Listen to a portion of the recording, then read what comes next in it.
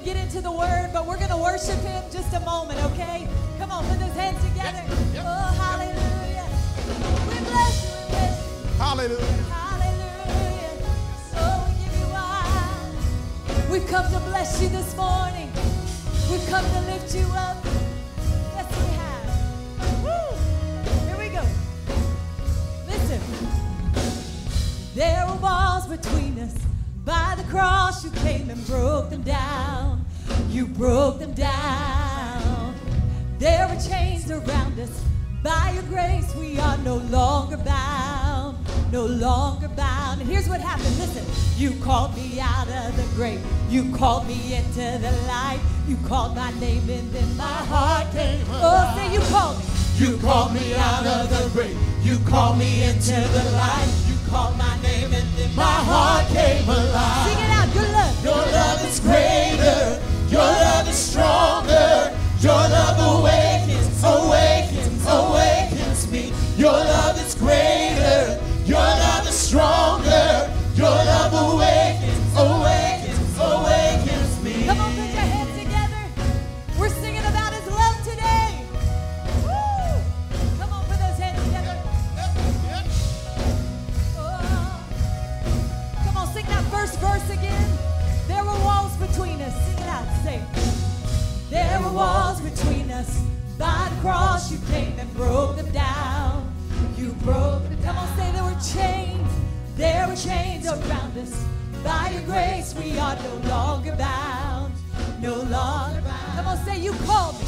You called me out of the grave. You called me into the light. You called my name and then my heart came alive. Oh, you called me. You called me out of the grave. You called me into the light. You called my name and then my heart came alive. Come on, say your love. Your love is greater. Your love is stronger. Your love awakens, awakens, awakens me. Your love is greater. Your love is stronger. Your love awakens, awakens, awakens me. Your love is greater. Your love is stronger. Your love awakens, awakens, awakens me. Your love is greater. Your love is stronger. Your love awakens, awakens, awakens me. Oh, yeah. Your love awakens us. We thank you for your love, oh God. We thank you for your love. Hallelujah. Listen. What a love we found. Death can't hold us down. We shouted out. Sing that, sing. What a love we found. Death can't hold us down. We shouted out. Oh, what a love, say. What a love we found. Death can't hold us down. We shouted out. What a love we found. Death can't hold us down. Sing it again. We shouted out. What a love we found. What a love we found. Death can't hold us down. We shouted out. What a love we found. Death can't hold us down. We shouted out. Your love, say. Your love is greater. Your love is stronger. Your love awakens, awakens, awakens me. Your love is greater. Your love is stronger. Your love awakens, Come on, church, lift it up this morning. Your love is greater. Your love is stronger. Your love awakens, awakens, awakens me. Your love is greater. Your love is stronger. Your love awakens, awakens, awakens me. Oh, we bless you this morning. Can you just lift him up right now? Come on, come on. We bless the Lord. We bless the Lord. We lift you up. We lift you up. One more time. Your love is greater. Say. Your love is greater. Your love is stronger. Your love awakens, awakens, awakens me. Your love is greater. Your love is stronger. Your love awakens, awakens, Come on, one more time. Your awakens love. me. Your love is greater. Your love is stronger. Your love awakens, awakens, awakens me. Your love is greater. Your love is stronger. Your love awakens, awakens, awakens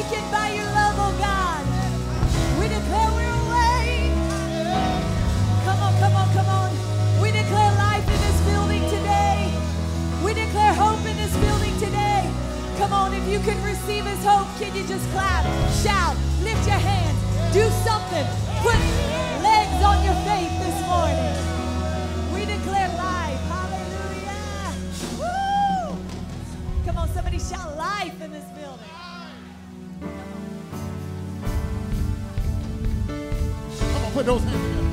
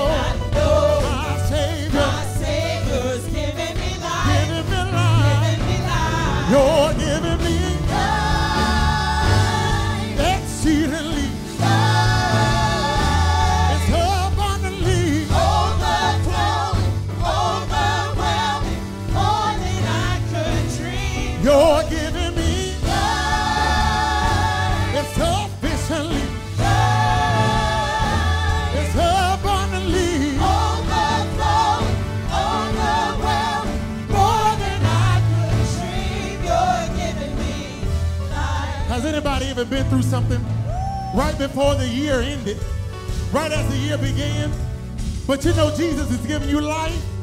How many of you know you got the best things yet to come for you? How many believe that God is doing a new thing in your life? How many receive that new thing that he's going to do for you? Come on, say that. Say, I receive it. Say that again. I receive it. I receive it. Say that. Say, I receive. I receive. I receive. I receive. I receive. I receive. I receive. I receive. I receive. I receive. I receive. I receive. I receive. I receive it. I've got the best life now, living the blessed life now. Can you help me sing that? Say, I've got the best life now. Oh, Jesus, you're alive in me. I've got The best life now, living the best life now. Come on. I've got The best life now. Oh, Jesus. Come on, let him do it again. Let him do it again. Say, I got The best life now. living the. Come on, declare it. I've got. Oh, oh, Jesus.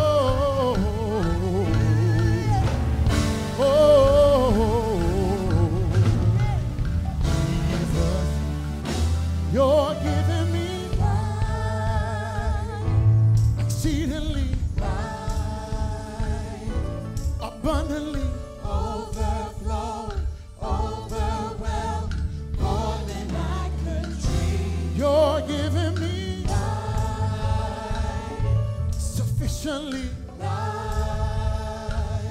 abundantly, overflow, overwhelm, more than I could dream. Thank you for you're giving me. life. Yes. Say, you're giving me. Life. You're giving me. Life. He's giving me. Life. He's giving me. Life. He's giving me. Life. He's giving me. Life. He's giving me. Life. He's giving me. Life. He's giving me. Life. He's giving me. Life. You're giving me. Life. You're giving me. Life. You're giving me. Life. You're giving me. Life. You're giving me. Life. He's giving me. Life. He's giving me. Life. Hey, hey. You're giving me. Life. Exceedingly. Life. It's abundantly. Overflow, overwhelm, more than I could dream. You're giving me. Life. Exceedingly. Life. It's abundantly. Overflow, overwhelm, more than I could dream. You're giving me. You're giving me. Life. You're giving me. Life. You're giving me. Life. You're giving me. Life. You're giving me. Life. You're giving me. Life. You're giving me. Life. You're giving me. Life. He's giving me. Life. He's giving me. Life. He's giving me. Life. You're giving me. Life. You're giving me. Life. You're giving me. Life. Oh, yeah. Put those hands together right.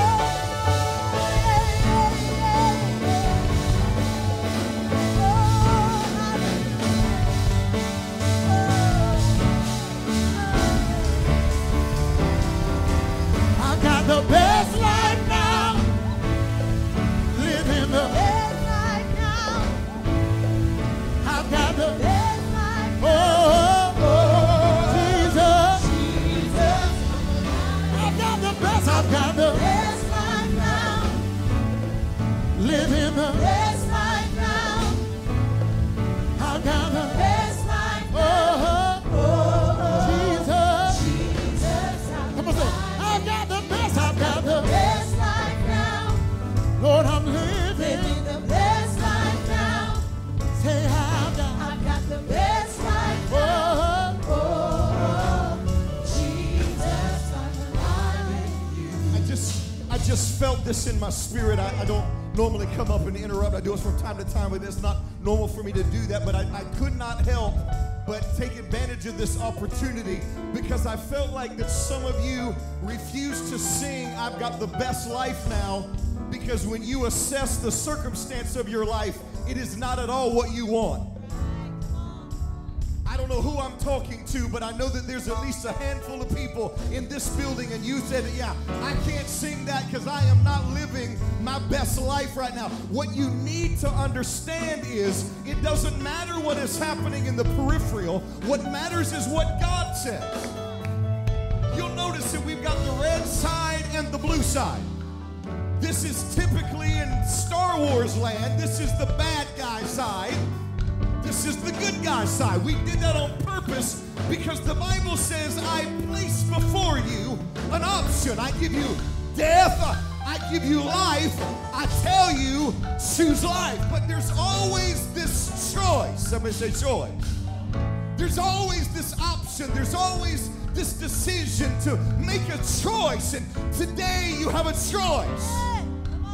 You cannot sing, I've got the best life now, and keep living frustrated, disgusted, wishing things were different. Or you can start saying, I've got the best life from a place of faith. From a place of, you know what? I'm just going to dare to believe God. I'm just going to extend my faith and declare, even though everything around me says it's not the case, the Word of God says, I've got the best life. I've got the best life now. Come on, sing it with all you got. Living the best life now. Turn up the volume, lift up your I've got voice. the best life now. Oh, yeah. Oh, Jesus.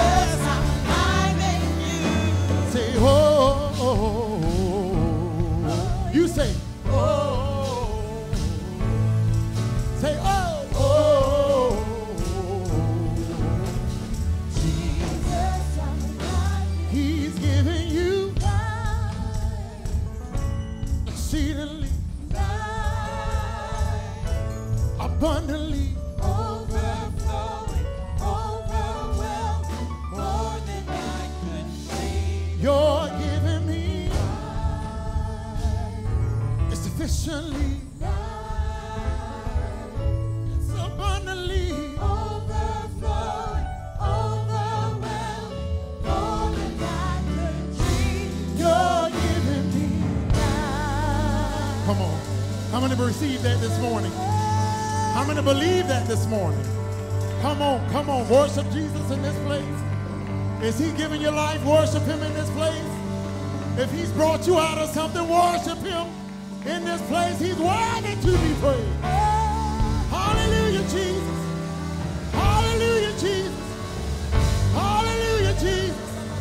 Oh, Jesus.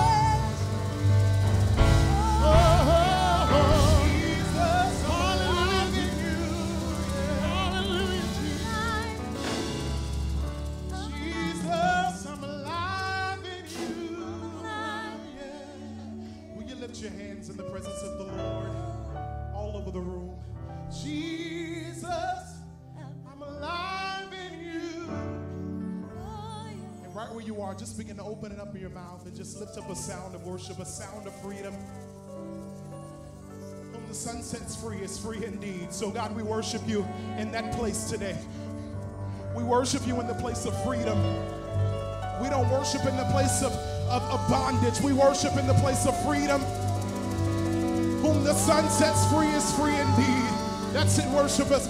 Just a few more moments. Just begin opening up your mouth and saturate this place with worship in the place of freedom.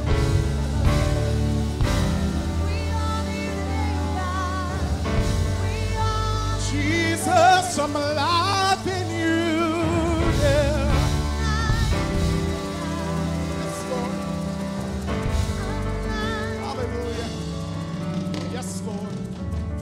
Father, we love you. God, we adore your name. There's nobody like you, Jesus, in all of the earth. God, we're so overwhelmed by your presence. We're overwhelmed by the reckless love from you. It flows to us daily, even when we don't deserve it. Even when we messed up, his love will continue to reach to us. Anybody grateful for that testimony? That even when we messed up, his love will continue to reach to us. Lift up your voice and thank him for his love in the room. Lift up your voices and thank him for his unconditional love in the room. His agape love that continues to flow from us. Yes, Lord.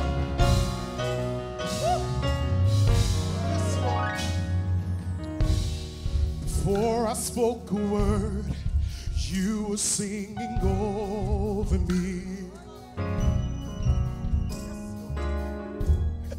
You have been so, so good to me. Thank you, Lord. Before I took a breath, you breathed your life in me. You have been so, so good to me. Come on, let's sing it together. All the overwhelming, never-ending, reckless love of God. Say it all. Chases me down, finds till I'm found, leaves the 99. Come on, say I couldn't earn it. I don't deserve it. Y'all got it, church. Say, still you give yourself. See all the overwhelming. That's it. Never ending. Reckless love of God. Now somebody lift up your hands, lift up your voices and worship him for that. Come on, open up your voice and lift up your worship up to him and bless him for his love. Thank you, Jesus. Thank you, Jesus. Thank you, Jesus. Thank you, Jesus. Yes, Lord. Listen. When I was your foe, still your love fought for me. Yes, Lord. You have been so, so good to me. Yes, you have, God. When I felt no worth, you paid it all for me. You have been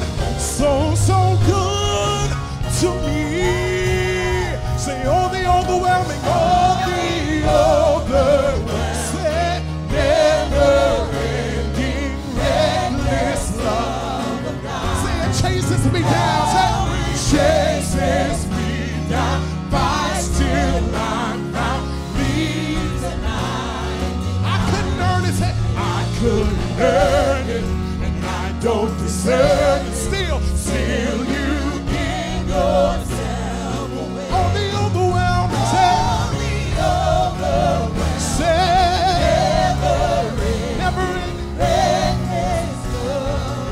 and I love this next part. It says, listen, there's no shadow you won't light up, mountain you won't climb up, coming after me. There's no wall you won't kick down, lie you won't tear down, coming after me. Come on, let's raise it together. No shadows, eh? No shadow you won't light up. Say, mountain you won't climb up. Say, Coming after me. there's no wall you won't kick down. No wall you won't kick I down. feel that in the room. Lie you won't tear down. Say, Coming after me. lift up your hands and say, no shadow. No shadow you won't. Mountain Mountain you won't. coming after. Coming after me. Lift up your hands if you believe it. No wall. No wall you won't kick down. Say, Lie you won't tear down. say, Coming after me. say, no shadows. No shadow you won't light up. Mountain Mountain you won't. coming after. Coming after me. There's no wall you won't kick down. Say, No wall you won't kick yes, down. Lord. Lie you won't tear Yes, down. Lord. Coming after Oh, me. the overwhelming. Oh, the Overwhelming, never-ending, say, reckless love of God. say, Oh, it chases me down, fights till I'm leave somebody now. leaves the 99. I couldn't earn it. And I couldn't earn it, Say, and I don't deserve it. Still you give yourself away. oh, the over. Oh, the overwhelming, never-ending, reckless love of God. Oh, thank you for your love, oh God. Thank you for your love. Oh, yeah. Thank you for your love. Hey. There's no fear. There's no fear.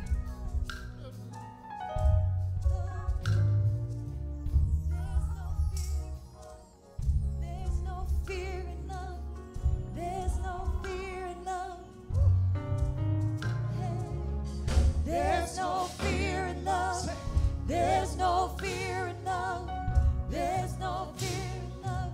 I don't have to be afraid. We call forth inside and we There's say, no fear in love. there's no fear in love. There's no fear in There's love. no fear in love. There's no fear in love. We call forth depression. We tell you at your feet. Say, There's no fear in there's love. no fear in love. There's no fear in No love. fear in love. There's no fear in Need love. somebody to lift your hands and sing it over your life. There's no fear. There's no fear in There's love. no fear in love. There's no fear in There's love. no fear in love. There's no fear in love. Break the music all over the room. There's no fear.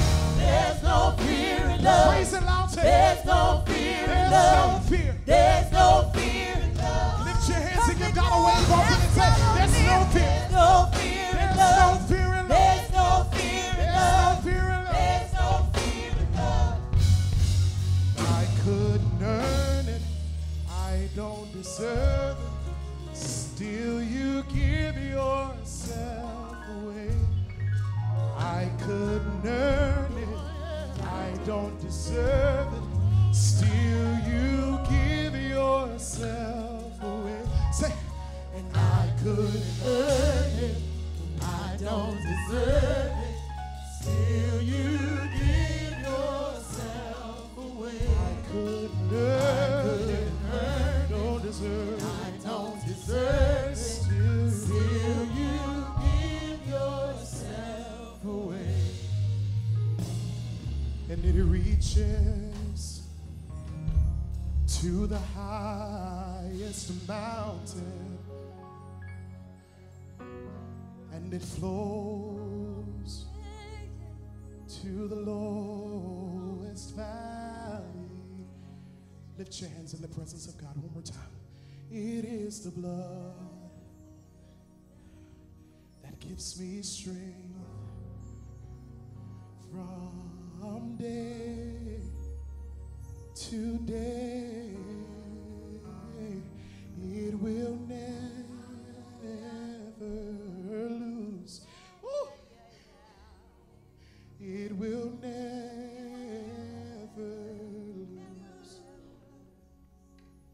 It will never lose its power, for it reaches to the highest mountain,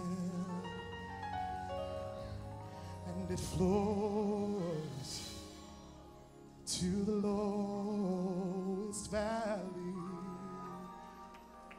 Oh, it is the blood that gives me strength. Woo! I feel that in the room, y'all. From day to day, it will never lose its power.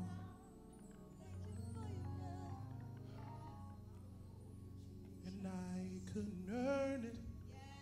I don't deserve it.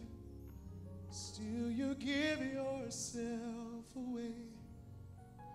Oh, the overwhelming, never-ending, reckless love of God.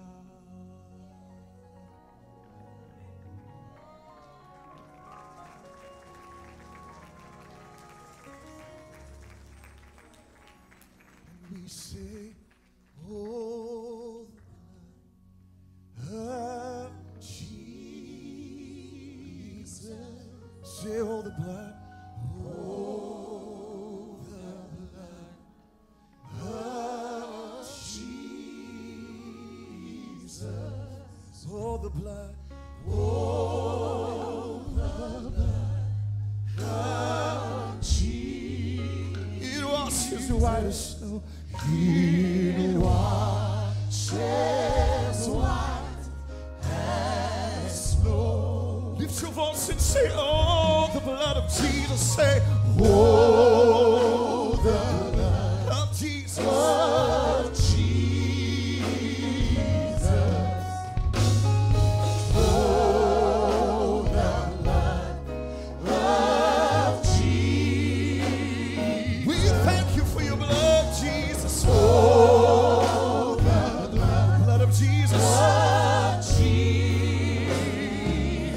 Washes white. It washes white as snow. Washes white as snow. It washes white. It washes white as snow. It washes white as snow. It washes white as snow.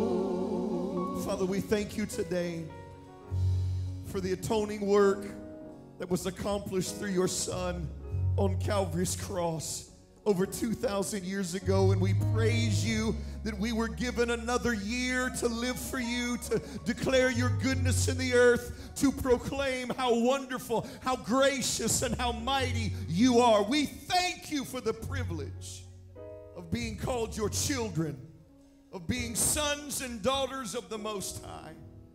God, we pray that you would govern the affairs of this service and this day. We desire only to bring you glory and honor. We only want to get closer to you. So help us, Father, as we push and we press in this new year, as we are on day 5 of our new year. God, we speak great grace. For 5 is the number of grace. We thank you for great grace, covering us, Father, covering our families, covering our children. Move right now in our harvest kids. Move right now in our nursery. God, govern the affairs of our children. Speak to them as only you can. We lift them up before you, oh God, and we thank you for doing things we can't do. we give you access. We give you, Father, with our yieldedness and our submission, we give you permission to do what you will in our lives. As Jesus taught us to pray, not our will, but yours be done. May it be in earth as it is in heaven. We declare that in this building this morning, in Jesus' name.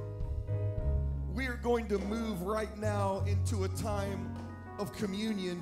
You should have been given the communion as you came in this morning. Please get that and make that ready.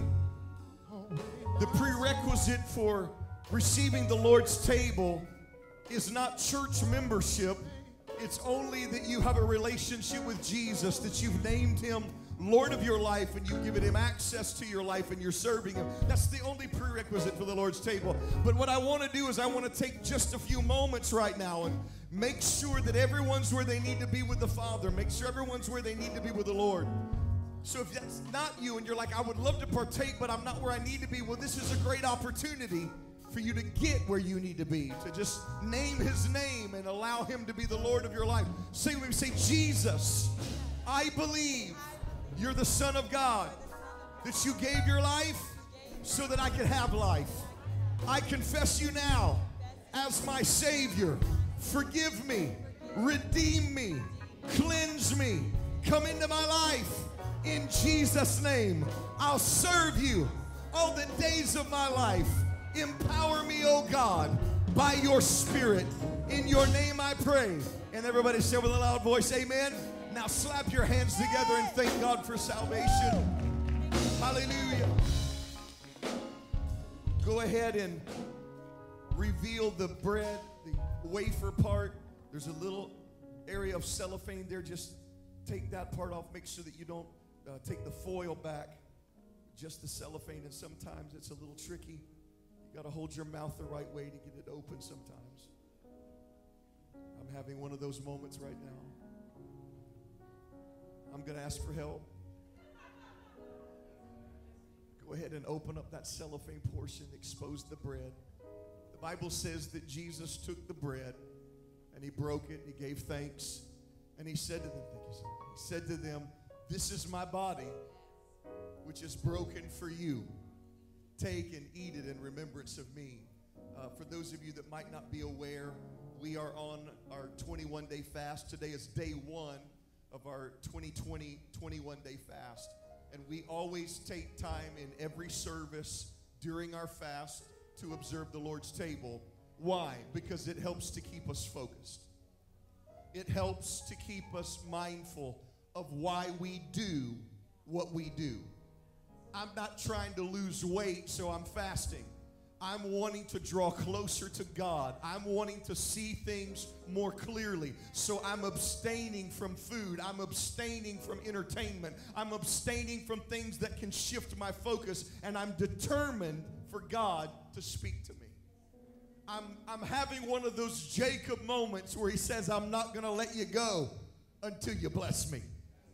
This 21-day fast is one of those Jacob moments. It's one of those things that we say, I'm not relenting. I'm not giving up. Now, I'm going to talk to some folk that have been in the kingdom a long time. Those individuals that don't let up. That back in the day we would say that grab hold of the horns of the altar and know how to pray. Are you hearing what I'm saying? For those of you that are younger, you don't know what I'm talking about. It's okay. I'll explain it later. But the truth of the matter is we can't do anything without what he did. It is in him that we live and move and have our being. So we partake of this community because Jesus said you should do this often.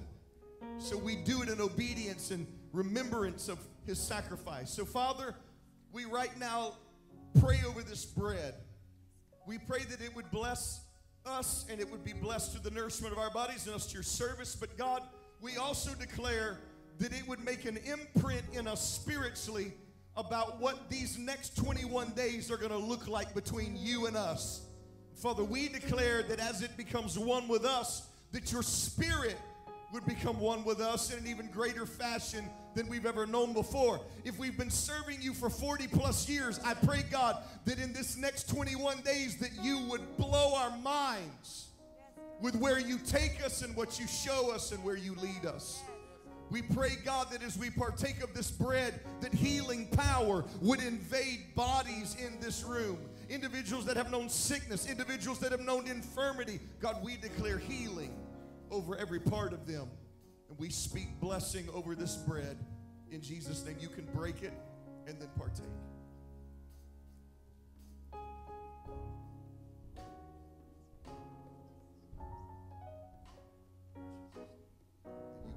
Foil and expose the bread, the cup, excuse me.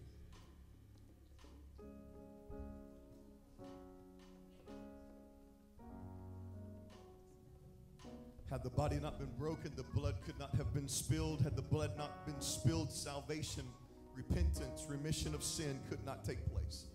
It's only because of the blood. Not only could salvation and freedom and deliverance be brought, purchased for us, but also healing, deliverance, joy, hope. Are you hearing what I'm saying this morning? All of that is possible because of the blood.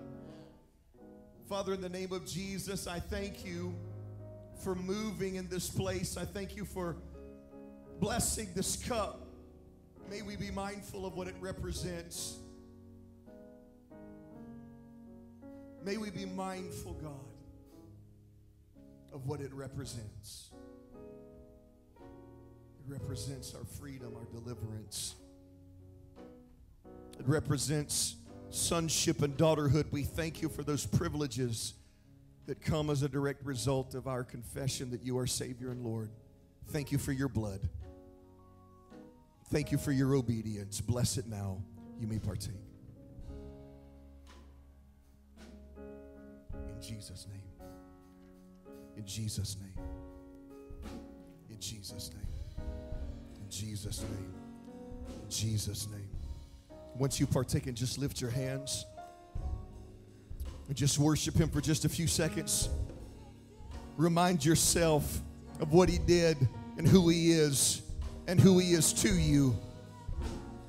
Hallelujah, Jesus. It's power, for it reaches, to the highest mountain. Lift your voice, saying it flows. It flows Come on to the lowest.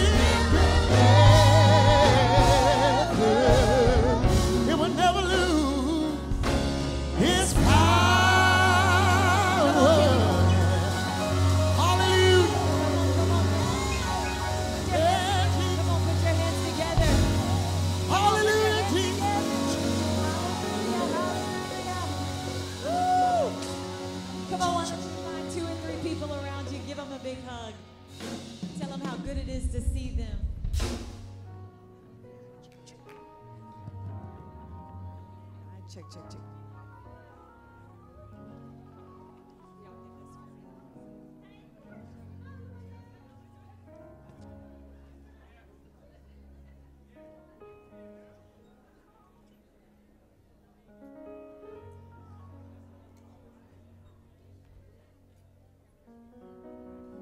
Well, Happy New Year, family. Happy New Year. It's 2020. Is everybody ready for a new year? It's a new day. It's a new season. Amen.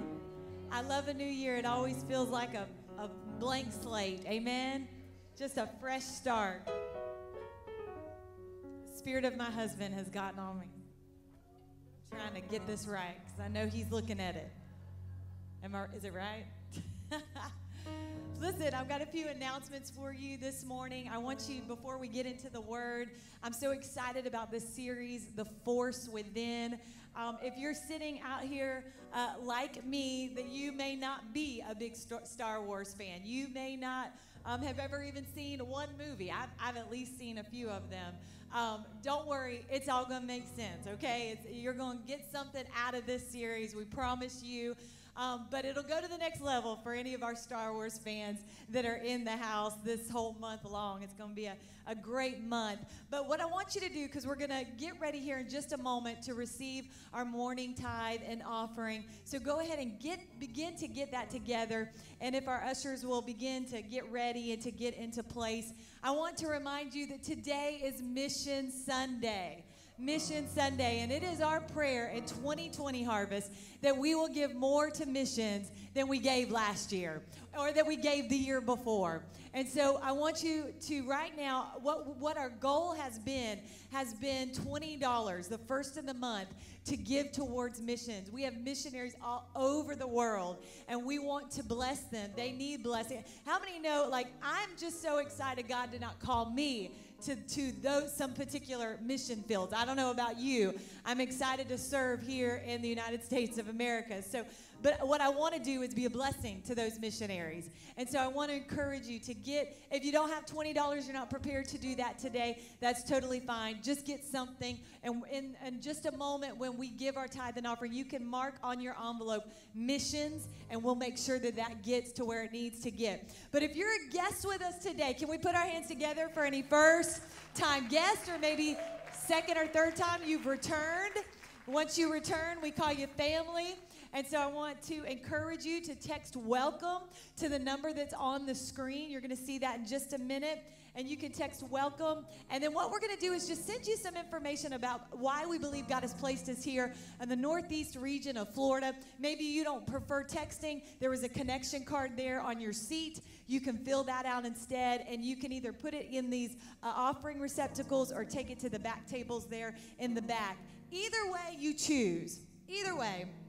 At the back, there are gifts that we have for those of you that are first-time guests with us today. So make sure when you exit this morning's service that you pick up one of those gifts for you. Also, on Friday, January the 17th, in here, 7:30 p.m., Bishop Ray Willis and many churches from the Sunshine Network Ministries are going to be gathering together on that Friday night.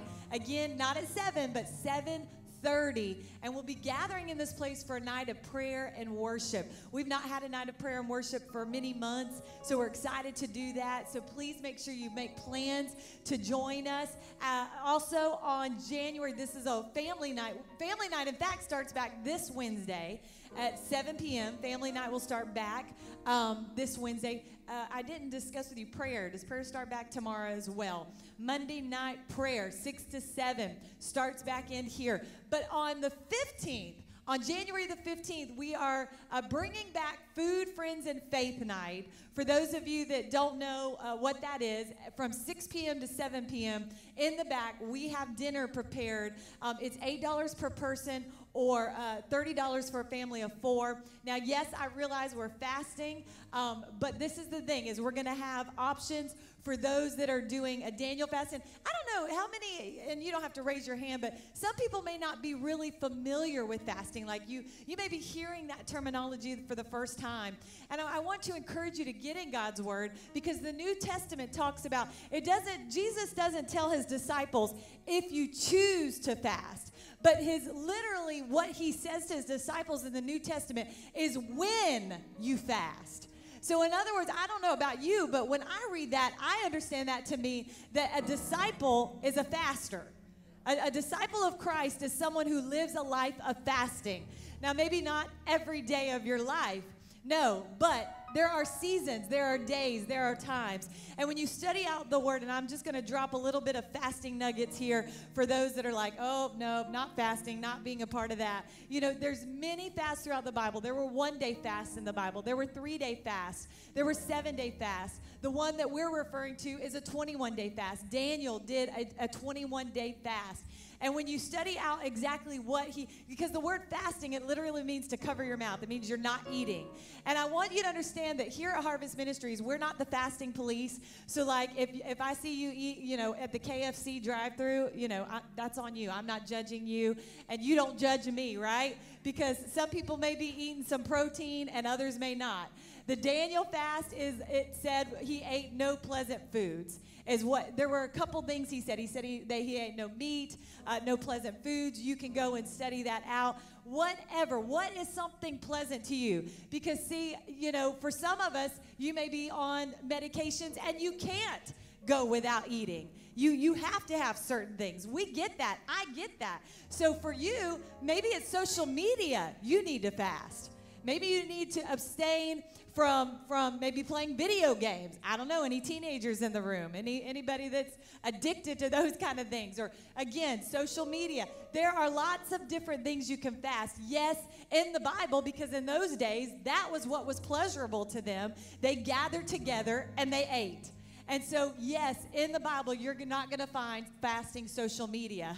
But I want to encourage you, if that is something that would make a big impact in your life, do that.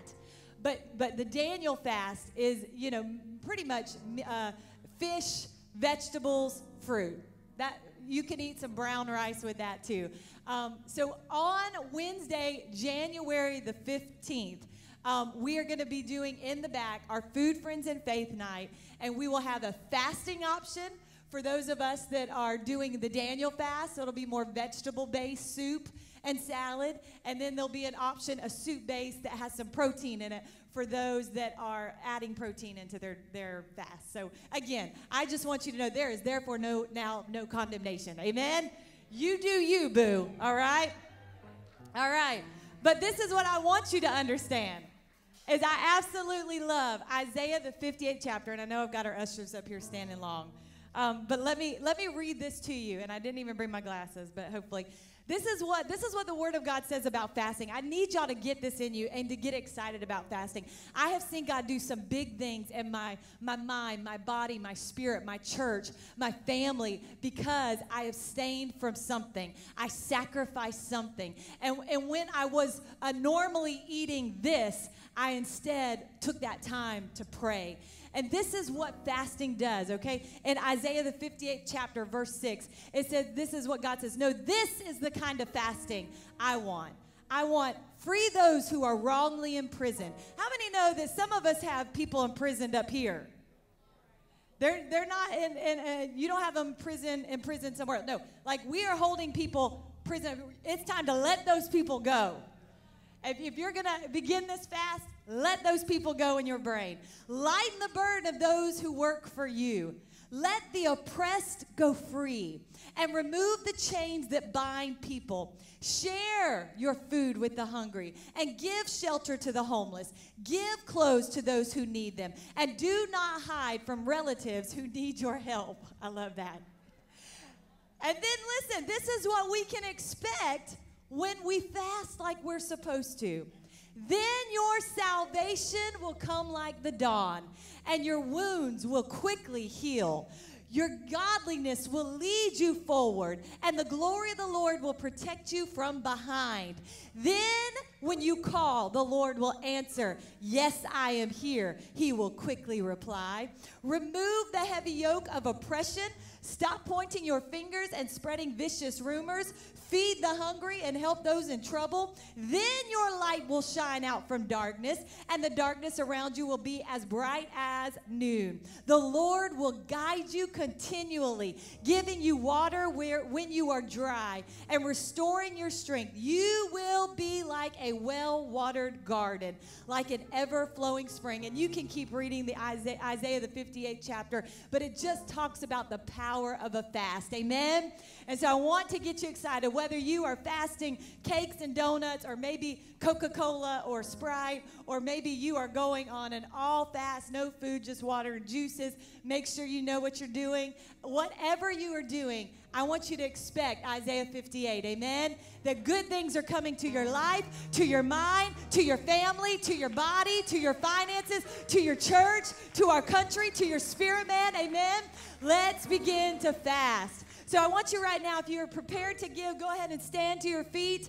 Let's lift that offering up in this place. Father God, we love you so much. We're so excited to be called your sons and daughters, and we're excited to release our tithe, our offering, our seed to you in this place. We are cheerful givers today in Jesus' name. As you are being released, our Harvest Middle, you guys are being released to our Next Step classroom. So 6th, 7th, 8th graders, you can be released to the Next Step classroom.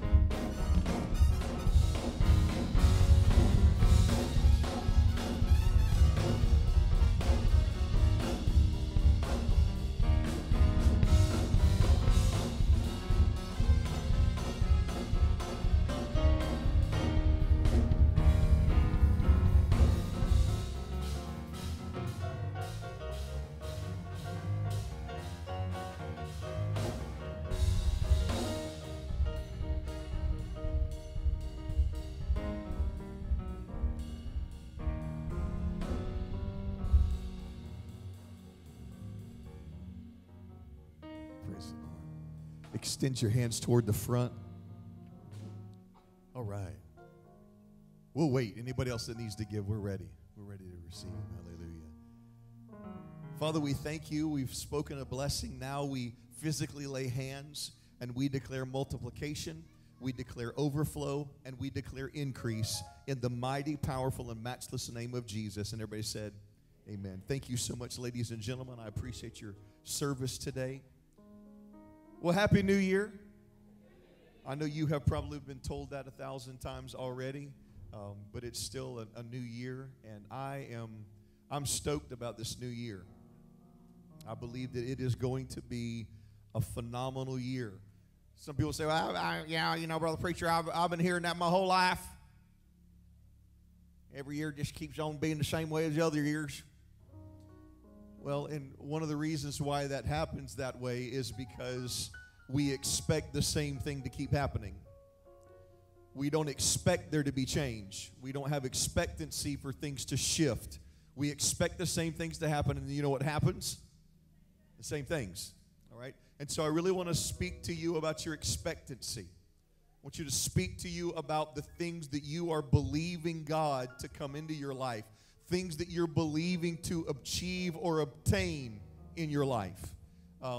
Later on this week, well, actually later on today, we'll be, Chelsea's going to help me. We're going to get up today's declaration, which is for this week.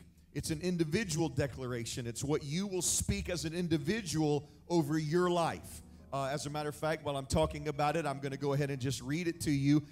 We don't have it on the screens this morning because it was an oversight on my part. But we start with 3 John, the 7th chapter, the 2nd verse. It says, "Beloved, I wish above all things that you prosper and be in health, even as your soul prospers. I declare 2020 will be a year of prosperity for me." Anybody could stand to have some prosperity? Okay, well, good. About 50 of y'all will have it. I will have doors of opportunity to open in my schooling, profession, my finances, and my relationships. The Lord's direction in my life will become clearer, and relationships that need to be mended will heal, while those that are harmful and keep me from my purpose will be cut off. The blessings of the Lord will be evident in my life and provide opportunities for me to share His goodness with others. My spiritual life will prosper as well, and the Holy Spirit will bring revelation and greater understanding to me. As I spend time in the Word, my health will also prosper, and healing will take place in areas where sickness once was. I will receive supernatural strength in my spirit and my body. 2020 will be a year of prosperity for me, because as my soul prospers, it is God's overwhelming desire then to see me blessed. So what I want you to do, that's going to be on our social media page this week. I want you to get that, download it, copy it to your phone, and speak that over yourself at least once a day. Some of y'all need to speak that over yourself about 15 times a day,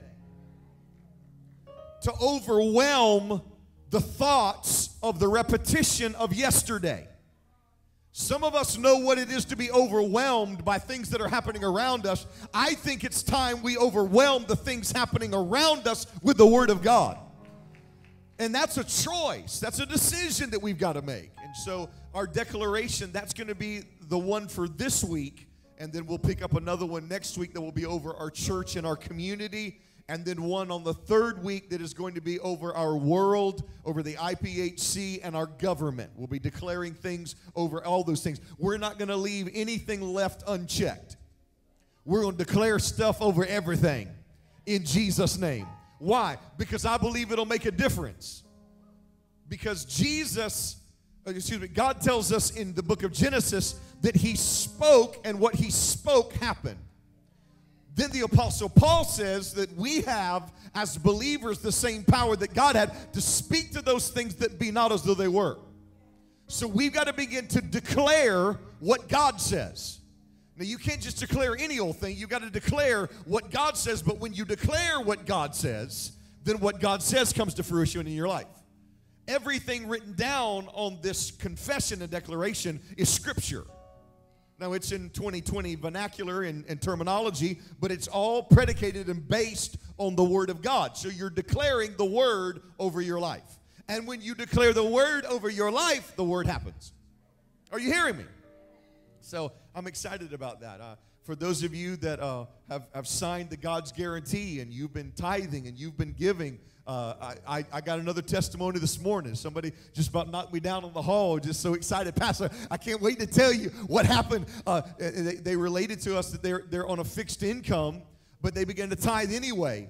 And they were already behind on a regular basis. And so a parent would have to help them with each month.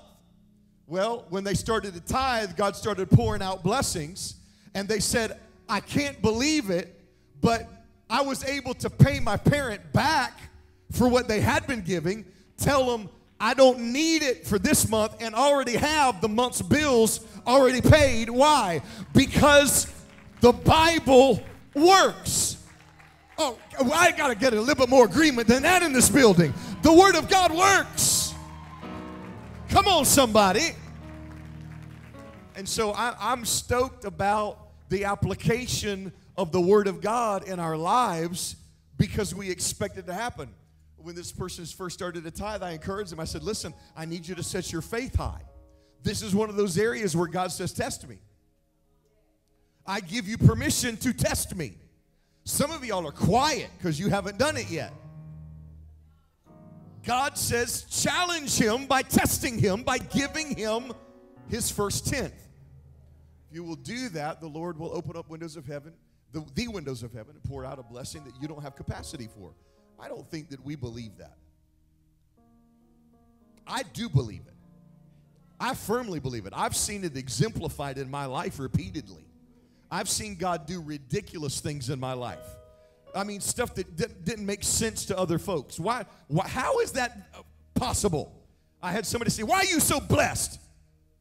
I said, because I'm a tither. It's not because I'm perfect, because I'm not. But I am a tither. Everybody knows that about me. I don't brag about it. I'm excited to be obedient to God. There's never a dollar that comes into my family and into my life and into my hands that doesn't get tithed on. Not one. And my mom and dad told me that when I was just a little kid, and I've never stopped doing it. So there's never been a day in Dave Ragan's life that I haven't tithed. And I'm not going to stop now because I know it works. Colonel Sanders started tithing long before he was saved because he knew it worked. Yes. And he built it in to the corporation to where they're still tithing whether you know it or not today. Yes. It is written into the corporate laws of how they have done business that they tithe. Publix does the same thing. Did y'all know that? Yeah. JCPenney's does the same thing. Come on. You hear what I'm saying? Now, the last that I had checked and I'd researched that was still a reality. Those three corporations still tithe. Why? Because it works. Oprah tithes. She didn't call it tithing. She calls it giving 10% of her income away to charity. But baby, that's tithing. You hear what I'm saying? Y'all just slipped into a coma when I said the word Oprah. I'm telling y'all, it works. The Word of God works. Say that with me. Say the Word works. Say it again, the Word shouting, but I feel like preaching today. Are you hearing what I'm saying? And so I'm excited about what this fast is going to produce in my life and in this ministry. I'm just excited about it. What happens at the Jacksonville campus and at our Baker campus. Let me get into this word today because I'll get all excited and I'll run all over the place. Grab your Bible and turn to Romans, the 12th chapter. Romans, the 12th chapter, verses 1 through 2. And then flip over to Isaiah 55:9. Put your finger in Isaiah 55:9. Or if you don't have your Bible or you don't even know where any of that's at, we got you covered. It's going to be on the screen. It's already up there. Romans 12, 1 through 2. And Isaiah 55:9. We can stand for the reading of the Word of God. We like to honor the reading of the Word by standing. For those of you that are guests with us today, we are absolutely stoked that you're here today. We don't believe it's by accident, but by divine appointment. We're honored that you are here. We thank you for being here today. Romans 12, 1 through 2. For all of you that are watching us via Facebook Live or on YouTube, we're excited that you're watching as well. May you be blessed. Romans 12, 1 through 2, Isaiah 55:9. Here we go. Beloved friends, what should be our proper response to God's marvelous mercies? I encourage you to surrender yourselves to God, to be His sacred, living sacrifices. And live in holiness, experiencing all that delights His heart. For this becomes your genuine expression of worship. Stop imitating the ideals and opinions of the culture around you, but be inwardly transformed by the Holy Spirit through a total reformation of how you think. Say think. This will empower you to discern God's will as you live a beautiful life, satisfying and perfect in His eyes. Isaiah 55:9, as the heavens are higher than the earth, so are my ways higher than your ways, and my thoughts than your thoughts. I'm going to minister to you briefly on the subject of learning how to unlearn. Father, I pray that you would open up my understanding, open up our hearts and our minds, and deposit this word on the inside of us so that we can be transformed and changed and be more like you and less like us. In Jesus' mighty name we pray. And everybody said with a loud voice, amen. You may be seated in His presence. And if you wouldn't mind directing your attention to the screens for the clip that goes with these scriptures. No. We'll never get it out now. So certain are you? Always with you it cannot be done. Do you nothing that I say? Master, moving stones around is one thing. This is totally different. No different. Only different in your mind. You must unlearn what you have learned. All right, I'll give it a try. No, try not. Do or do not. There is no try. Say you gotta unlearn what you have learned. Now I know that some of you are like, how in the world are you gonna preach the Word of God from some secular movie? Well, first of all, you have to understand the bedrock of who your pastor is. I'm a kingdom man, not a church man. Therefore, I do not see anything as sacred or secular. I see all things as usable by God. I'm not living any longer under the old covenant, where only certain people could do certain things after certain things happen in their lives. I believe in the new covenant, which declares I am in Him and He is in me. Therefore, everything He wants to do in me, He can and will do. If He can talk to a prophet through a donkey in the Old Testament, He can talk to a pastor through Yoda in 2020. The question is, are you wanting to hear from Him bad enough that you'll listen to Him through whoever He speaks through?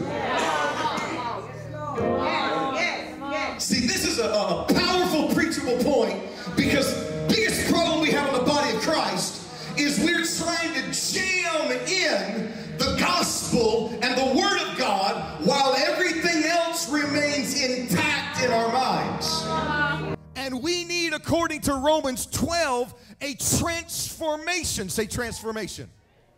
That happens in your mind. Problem is, and I talked to our intercessors, and I've addressed it from this pulpit in times past, but the problem is we have a culture that is contrary to the kingdom.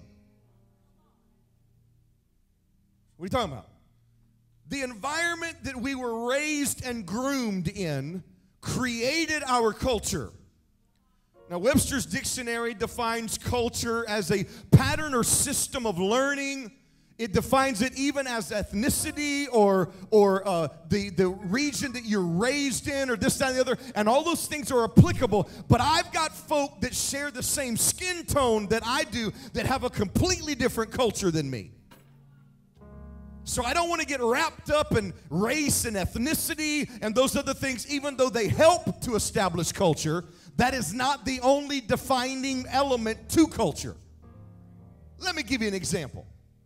Over here, we have the Ragan family. On this side over here, we have the Denson family. Okay? My dad is the Ragan family. The Ragan family consisted of Mac and Kelly Ragan, who gave birth to Mike Ragan, and then gave birth to Steve Ragan, who died at 1.5 years of age. And then they gave birth to Scott Ragan. And that was the family nucleus.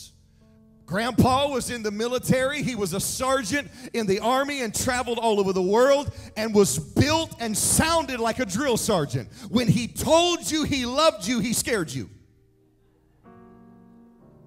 You think I've got a booming voice. I don't have a voice at all compared to my grandfather. My grandfather could stop traffic with his voice.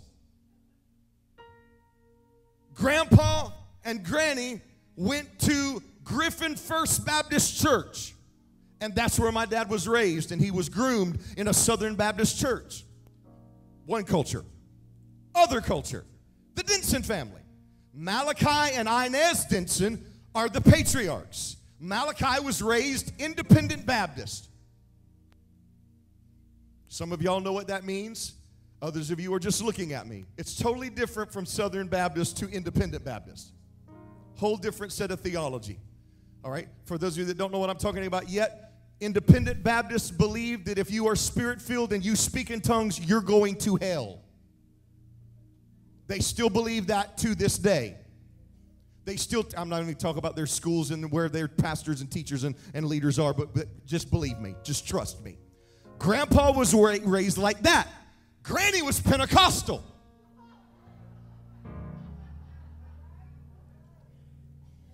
But Granny loved her husband, and so they compromised and went to a Southern Baptist church. So my mom and her 7 brothers and sisters, there's 8 in the family.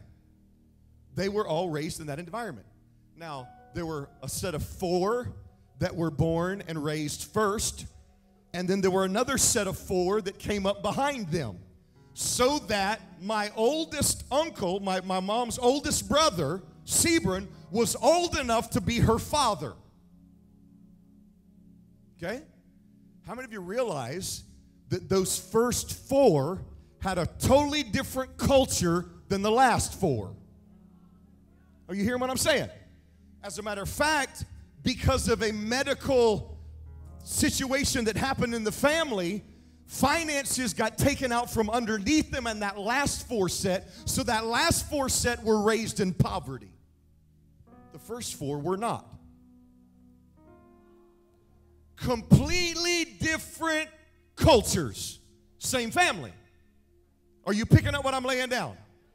Now, the independent Baptist girl marries the Southern Baptist boy, and they want to have kids. And it's not easy. Takes them a long time. I've always been stubborn.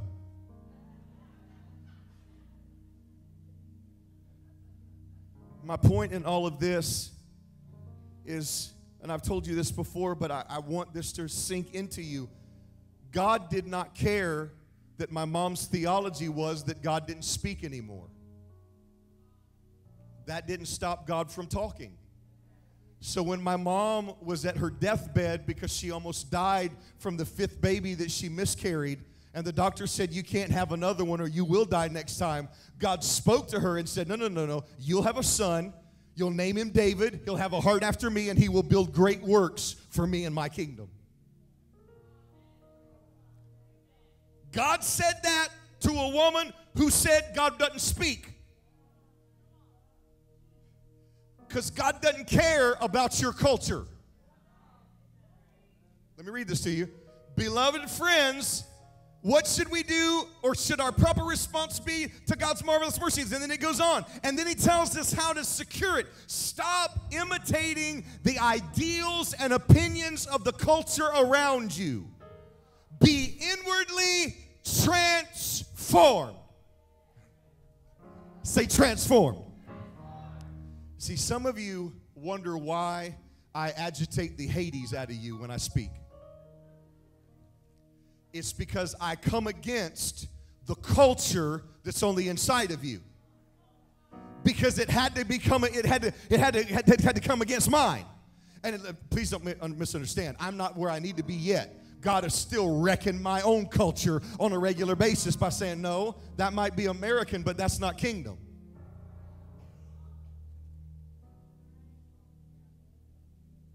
Oh, I want to go there so bad. So I was born to an independent Baptist mama and a Southern Baptist daddy who started to teach me and gave me a viewpoint from which I view all things. This is called culture. It's how I see stuff. So they were raised that women are to be quiet in church, right? But God called my mom to preach. And I'm going to be real with you. My father was an exquisite teacher, but my mom could shut the corn as a preacher. Mom would fire, oh my God, she was a fireball when she preached. But listen, understand something. They were raised in a culture where that wasn't acceptable. Okay? So it created a lens by which they saw how God would or would not do things. Okay? Are you picking up what I'm laying down? All right, now mom and dad gave birth to me, but then I went to school. Ray, give me your glasses. Then I went to school. Man, these are cool glasses. I don't know that I'm going to be able to see when I put them on, though. So I've got the culture that I was raised in, and then I start going to school. I will be stationary for the remainder of this point.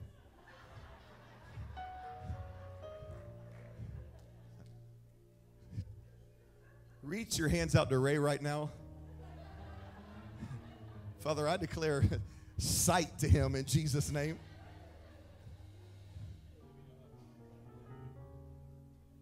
All of a sudden, I started to have ideas and thoughts and patterns, friendships that started to then continue to influence my vantage point. I went on from elementary school, I think. Jaquana's over here. I'm not going back up on the stage anymore. So I go from elementary school, middle school, high school. That didn't help anything. Get through all of those lower level of education and started going through college, and all of these things are starting to influence the way that I view stuff. It influences my culture. And then I want to get where God wants me to get, and I got to go through all of this. And what God is wanting to do is strip me down to where all that I see is His perspective. All that I hear is what He is saying. All that I allow is what God is doing in my life.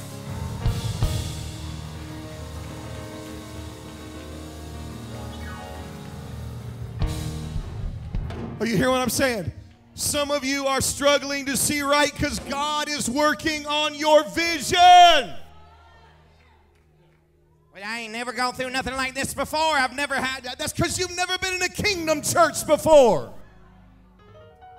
You know what religious society is like, but you don't know what it's like to be a part of the kingdom. Sorry, got a little righteous indignation. Just had to get it out. This is the truth. God is right now addressing the culture of the church on a level like I've never seen him do it before.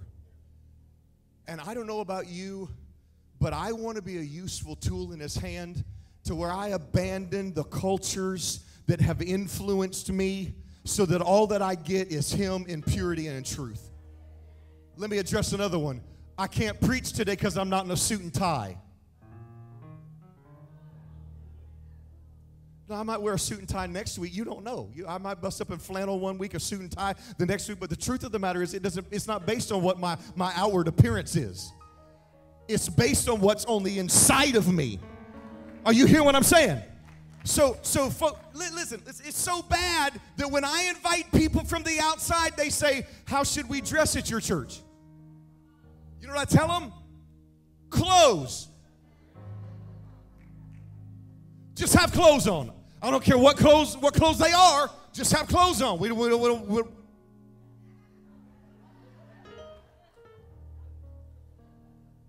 Just have some clothes on. Are you here? But all of these things help to assign culture. Didn't they do a great job today, the praise team? It was awesome today, wasn't it? They were in. They took us in, and they took us in fast. Let me address culture. Culture states, wow, we had a good church service today, didn't we, Sister Jennifer? Well, then next Sunday, we're starting off with that song again. You're going to lead it. And then that tall feller, he's going to sing the next song, and that short guy that sure couldn't wail, he's going to close it out.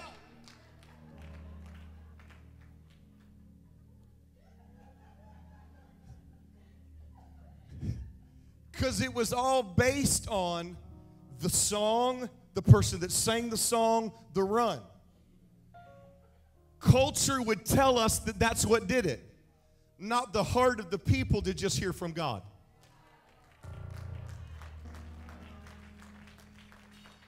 Y'all give me a praise break. 1, 2, 3, 4.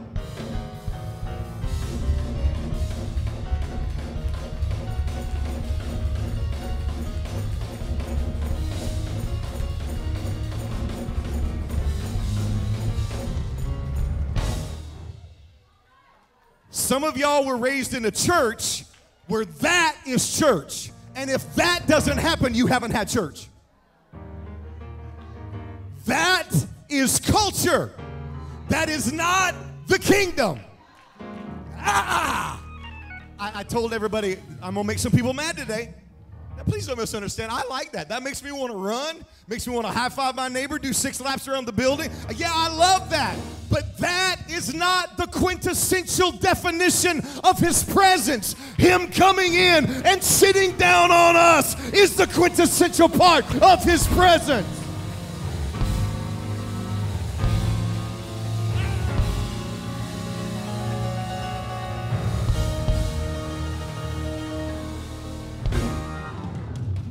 Our problem is we recognize that more than we recognize him.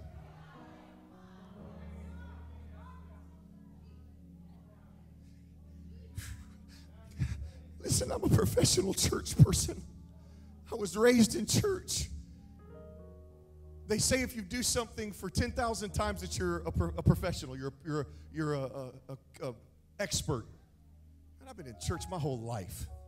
I've done church more than 10,000 times. You know what I discovered? We can do church without him. When God gave me the opportunity to pastor, I said, God, I don't ever want to have a church service that you're not in the middle of it. I don't ever want to do anything that you're not just sitting down on all of it. If you're not there, I'm not there. I want presence more than I want anything. And our issue is we are accustomed to how God did something then. and it becomes the pattern by which how God does everything from then on. And that creates a culture in the church. And then we start having denominations that build theology around that happening. And then when God moves on and does something else, well, that's not God, because it doesn't look like this. And so this organization starts judging and talking about and condescending over that organization, and now we have division. And we wonder why that we've got more churches right now in America than probably ever before. Right now, those churches are filled with thousands of people. There are more churches now than ever before, and our world is worse off now. Why? Because we're busy building our own culture and not pointing people to the kingdom. You have to understand, I'm an apostolic leader, and there are some things that God has called me with a vengeance to destroy. Religion, racism, tradition, and poverty. I hate those four things. I spend much of my life praying against, coming against, destroying them spiritually, coming against them, binding them. I do that on a regular basis. But I've also learned that if I just focus my attention on the destruction of those things and I don't build something new in its place, they will resurrect. So I just spend my life in this setting and circle of just trying to destroy religion and racism and tradition and poverty. I'm trying to destroy religion and racism.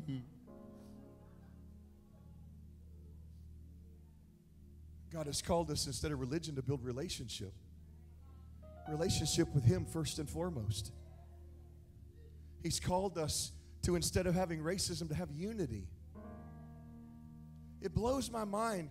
We act like we're all going to go to heaven together, but we all can't go to church together.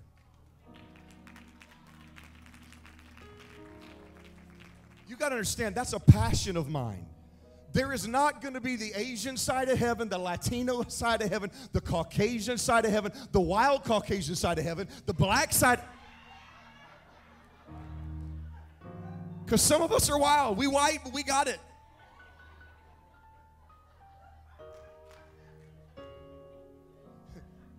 I got people tell me all the time, you were born the wrong color. I said, I know. Dude, but there's not that division in heaven. There's just us sons and daughters of God. So I believe that when people walk into this building, they should walk into a heaven environment. They should walk into what they expect heaven to be like.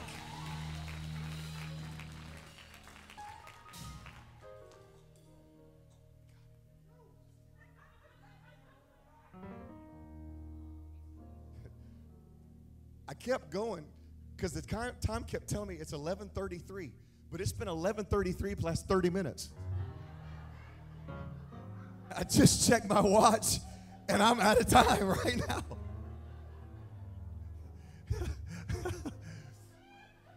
It's like, man, it's been 11:33 a long time.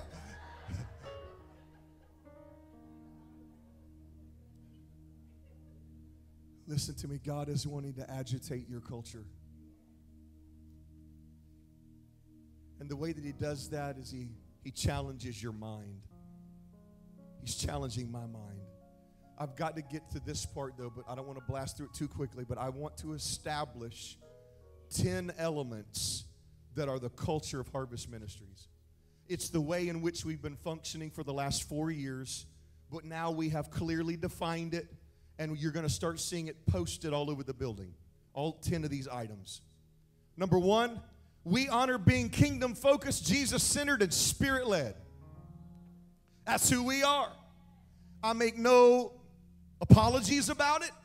I point people to that reality, and I declare it. We are kingdom-focused, Jesus-centered, and Spirit-led. Number two, we honor being relentless in our pursuit for souls through love and sacrifice. I thought Jesus did the sacrifice. I know, but there's some elements that I got to sacrifice too. As a matter of fact, we are nearing the point to where we're going to have to include the second service, not just for our wave services, but on a regular basis. I'm telling you, let me just inform you of what's coming. It's got to happen because people are not going to come and be crammed on a regular basis. They refuse to do it. So we're going to make provision. We're going to have two services. That requires sacrifice because you work one and you worship the other. Are you hearing me? And you alternate. Now you're in church about an hour and 15 minutes longer than you were before. There's where the sacrifice comes in. Does that make sense? Say it's a new culture. Say it's the kingdom culture. Number 3, the commitment to disciple through every phase of life. Not just new babes. And when I do this, I'm not just talking about children. I'm talking about babes in Christ. They might be 50 years old, but they're babes in Christ. I'm not just talking about discipling them. I'm talking about discipling the person that's been saved for 30 years, and all of a sudden they lose their spouse. And they weren't expecting that because they were believing God for healing. And now there's a big hole on the inside of them, and they need a family to disciple. I don't want to leave any of them out. Where do I fit in that picture? Well, how long you been saved? There's a discipleship area that you can fit into across the board because you never grow out of the need to be discipled. I said you never grow out of the need to be discipled.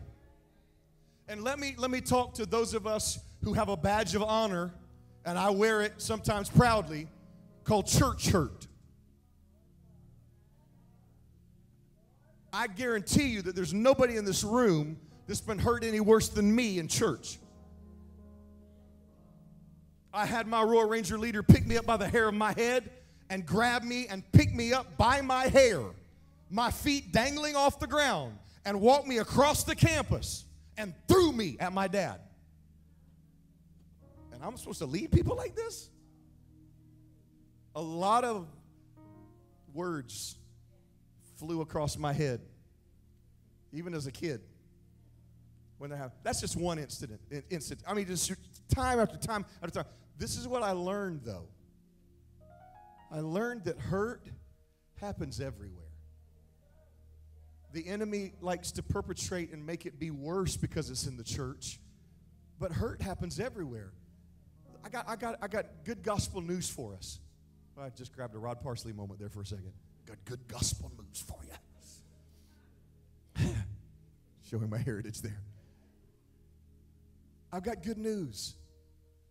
Gather together with other people that share the same hurts that you do so that we can guard and protect one another, and we can help others who have encountered the same hurt but haven't got over it yet. That's a novel idea. Are you hearing what I'm saying? Say discipleship. Number 4, we honor diversity in all ethnicities and in all generations. We did not say cultures. And I want to explain why. Because there's only one culture, and that's the kingdom. There's only one culture, and that's the kingdom. Y'all ain't no better than they were. I was expecting at least a little bit louder over here. There's one culture. That's the kingdom.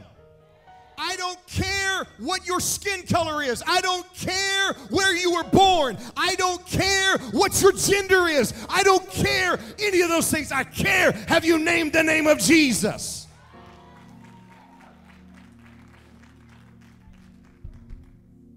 You hear what I'm saying?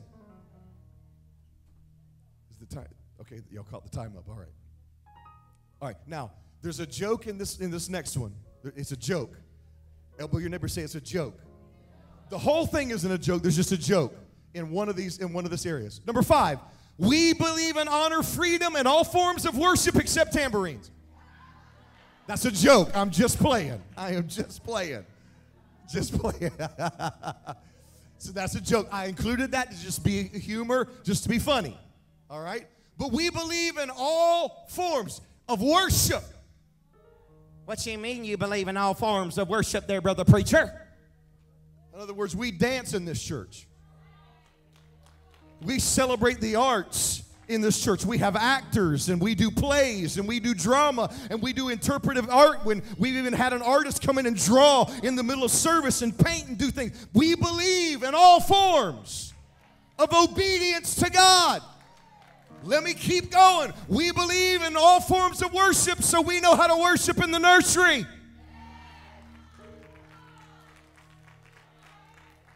We know how to worship in kids' church. Well, I keep missing the Sunday morning service. It's on TV.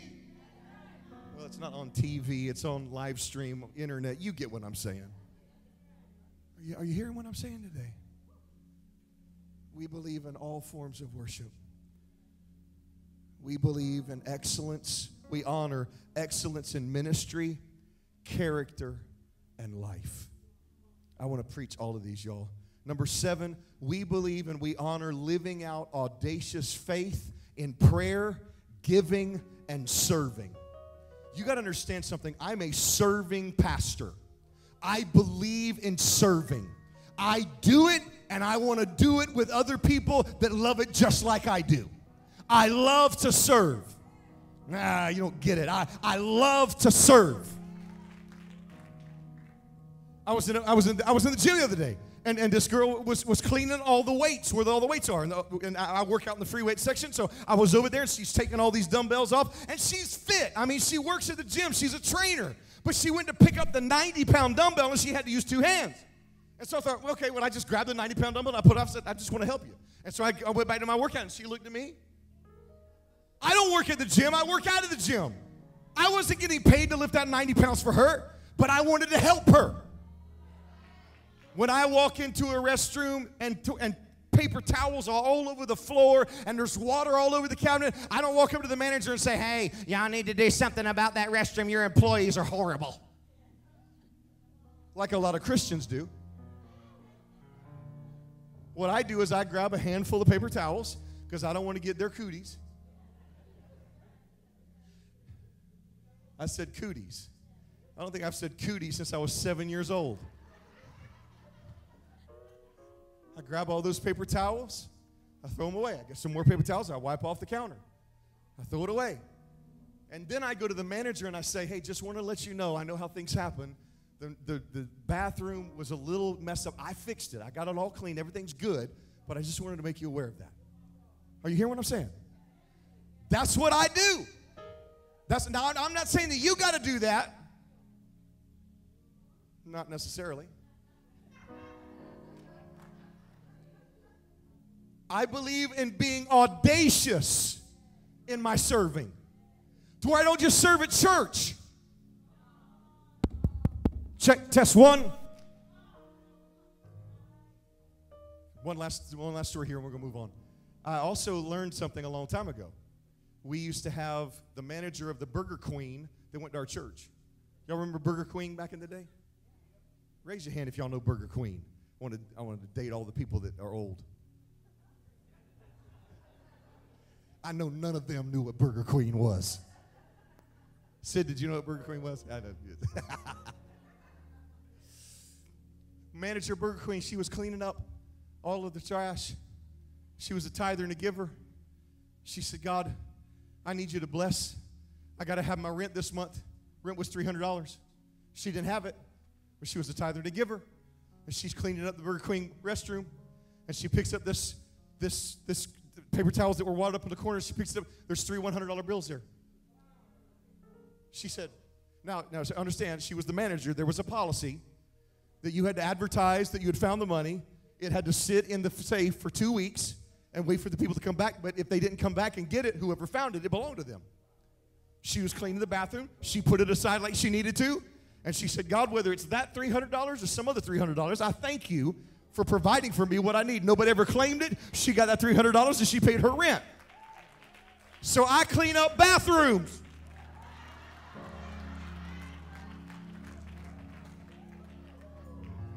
Daddy didn't raise no fool. She found 3, I'm looking for 4. Turn it back into the manager. Yeah, Dave Ragan. D-A-V-E-R-A-G-A-N. There's no E's in it. So you spell it. When I come back and get my money, I just want to make sure it gets to me. I am being funny. That's not the reason why I clean up bathrooms. But that's exactly the way that we're supposed to live. Say audacious. As a matter of fact, Bishop Ray Willis, in his very first sermon that he preached when I was the pastor at my installation day, he said, I've never said this before, but I need for you to be aware, this is an audacious pastor. Y'all remember that? Some of you weren't here then, but some of you do remember that. I will never forget it because I was like, wow, and he still loves me. Number 8, we honor creativity, embracing gifts given by God to change the world. Number 9, we honor blessing our community. I know too often too many people curse their community. I believe that we should bless our community. Are you hearing what I'm saying? Number 10, we honor working hard, playing hard, and this is where all of y'all are going to lose it, and living healthy. Working hard, playing hard, and living healthy. Listen, I gotta stop. I'm out of time. The Bible says that God said, I'm not going to strive with man for always. So y'all living almost 1,000 years is over. Man's days will be numbered 120. I need you to understand something. God never changed that. When Moses references the average living day or age in the 70s, later on in the Old Testament, he was just talking about the average age at that time. It did not undo or undermine the promise of 120 years. Well, I don't want to live 100 years. Fine, I do. I'm going to take care of this temple so that it lasts, so that when I'm 120, it's not like this. Are you hearing what I'm saying? So when I'm 100, I'm banking on it, baby. I'm pushing 120 years. I'm going to be 47 this year. I ain't got half my life over with yet. Are you hearing what I'm saying? Wait, put living healthy back up there. Living healthy. Everybody say living healthy. I want to challenge you. For those of you that are partnering with us on this fast, see how you feel at the end of 21 days. See how clear your mind is. See how that 3 o'clock in the afternoon where you want to take a nap feeling is gone. Because you're giving your body stuff that your body needs, not wants. Now I realize I'm talking to myself right now too, because this year I have developed a fascination for chocolate. Y'all don't understand. I used to hate chocolate. People would think I was crazy. There was something wrong with me. I'm like, I don't like candy. I don't like chocolate. I don't like cake. I still really don't care for cakes unless it's Mama Nell's. Or some red velvet by the tall feller. But I'm not a big cake guy. If you want to give me a cake for my birthday, it needs to be cheese cake. Cheese cake. That's about 39 degrees. My wife said we're fasting. I understand. My point in all of this is saying I understand what begins to happen to you physiologically. When you start doing these things, it helps you physically. It doesn't just help you spiritually. That's not the sole purpose. That's not why we do it. You don't fast to lose weight. Losing weight is a byproduct of fasting. It's not the primary reason, but it is a byproduct. And you also get mental clarity, and a lot of things happen. But I really want to encourage you, really pray over 2020 about this being a year of health for you like you've never lived before. Not making it a New Year's resolution, but being a kingdom believer. All right, I really want to keep preaching, but I've got to stop so that y'all will come back and hear me in the future. Okay? All right? I'm excited, though, that you came today. Are y'all all right? Was this okay today? All right. Okay. I really want to encourage you. Stick this thing out. How many of you have never fasted before? Raise your hand. You've never fasted before. We got quite a few in here. Awesome. Good. If you need any help whatsoever, please talk to us. We even have recipe books on things that are Daniel Fast approved. That really is tasty food. It's good stuff. But it's on the Daniel Fast. It's biblically approved. We can get those things into your hands. We can help you with different things like that. But again, as Pastor Jeff already articulated, we are not the fasting police. It's not going to happen. Okay? Nor will we allow it to happen to you. So stand to your feet all over this building. We are back on Monday night prayer from 6 to 7. Wednesday night, family night from 7 to 8. It's going to be a great week. Invite individuals. I can't wait to be back for the rest of the Force Within. Make sure you take some pictures out in the lobby with the Force Within background. Post them on your social media profile. Share all the invites on our Facebook page. Let's pack the house out with individuals who want to get Jesus to be the force within them. I bless you now. From the top of your head to the soles of your feet, I would that you prosper and be in health, even as your soul prospers. I claim abundance and supernatural increase to come and be one with you all the days of your life. In all of your getting, get understanding. Don't just discover, but fulfill your destiny. Hug about 15 people before you leave this building and know that Jesus loves you, and so do we. Peace out, Harvest. What's up, everybody? Thank you so much for watching Harvest Live today. Absolutely. In fact, what we would like to invite you to do now is to hit the subscribe button. That way you don't miss another message from us. Because we're excited about an opportunity to partner with you. We are. We also would like to give you an opportunity that if you would like to go one step farther in your partnership and click the Give Now link at the bottom of the page, that will enable us to continue to reach out to the people in Northeast Florida and around the world with the message of Jesus Christ. Right. We are so thankful for your partnership, and we're glad that you watched. Partner with us again in the future, and we'll see you soon.